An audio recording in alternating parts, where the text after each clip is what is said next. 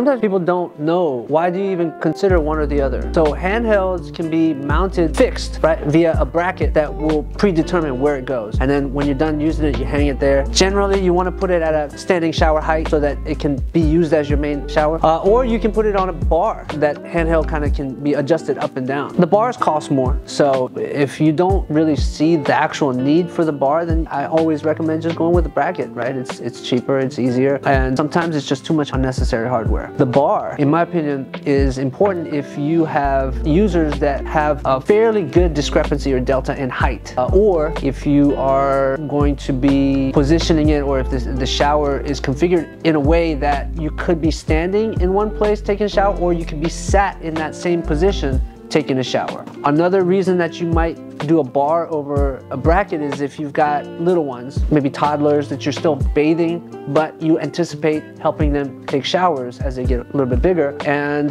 if anybody's ever given their child a shower, like teaching them how to take a shower, you know this, one of you is going to be uncomfortable, right? Because they're this little and you're up here, and if you adjust the temperature to your liking, they're going to be cold. If you adjust it to their liking, it's going to like scald you at your head. So it's really nice to have that second fixture that's at the same height or same distance from you to them, so then you can enjoy the same temperature. It's a very comfortable experience. So that's another reason why you might want to put it on a bar instead of a fixed position.